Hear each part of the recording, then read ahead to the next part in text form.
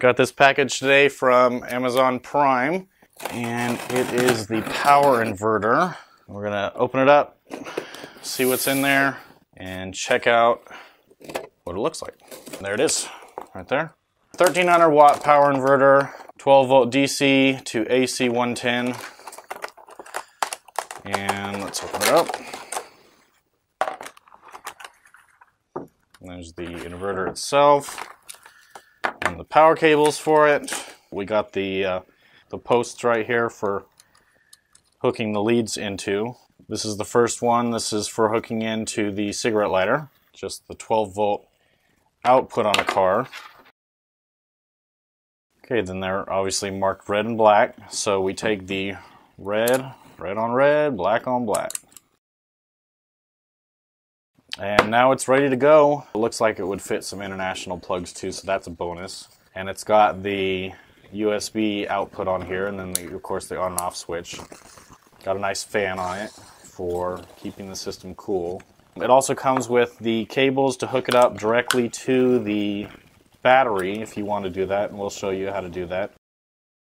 One of the powerful options of this inverter is being able to hook it directly into your car battery. So we're going to show you how to do that real quick. You want to find a secure place to set the inverter, and then as you notice, she connects the positive red cable first and then the black cable. You usually want to do this to prevent arcing. Once you have successfully connected it to the battery, all you have to do is plug in your device and switch it on. The inverter features a powerful fan so that this can run for a long time without overheating. When you have the inverter connected directly to the battery, you're able to use larger devices and appliances. Make sure if you're connecting it to your actual car battery, you don't run down the battery to the point that you need to jump your car. When you're done using the inverter, you just unplug your device, and then you notice that you disconnect it in the reverse fashion. So you will disconnect the black first and then disconnect the red again to prevent arcing.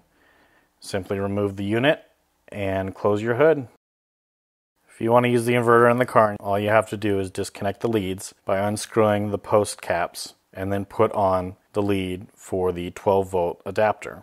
The intended use of the inverter in the vehicle is to run smaller devices off of it, charging a phone or a laptop, as the car's wiring is not designed to run large appliances off the 12 volt connector. For most cars, in order to run the 12 volt adapter in the car, you need to insert the key and put it to the accessories on position, usually one click in. Once you've turned the accessories on in your car, you can plug it in and use it. Plug in your device. Here Kim is using a laptop, and turn the inverter on and you're good to go.